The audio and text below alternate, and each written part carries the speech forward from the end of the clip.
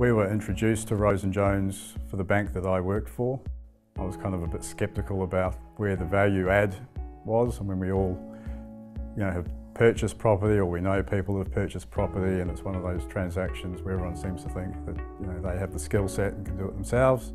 My interaction with Rose & Jones through that business relationship sort of helped me understand where the value add was, and as I could actually see some of those transactions in process with clients, it sort of helped me understand the depth of experience that they bring to what's ultimately probably one of the largest financial decisions that anyone is going to make, and the value of the advice that's provided.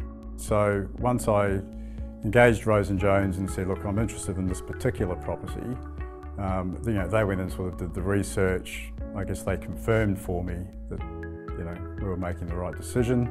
And then, of course, in the negotiation of the price, they took care of that in terms of dealing with the selling agents.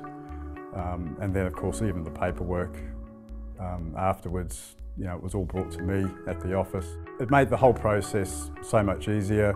They introduced me to a conveyancing lawyer, as well as contacting the building manager, because I wanted to renovate this particular property. So they did all of the reconnaissance work around what I could or could not do.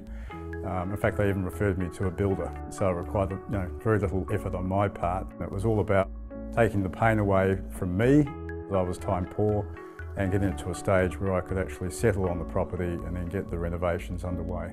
Absolutely, I'd recommend Rose & Jones. The peace of mind that you get, the research, the confirmation that you are making the right decision. And hindsight's always a wonderful thing. This was 6 years ago.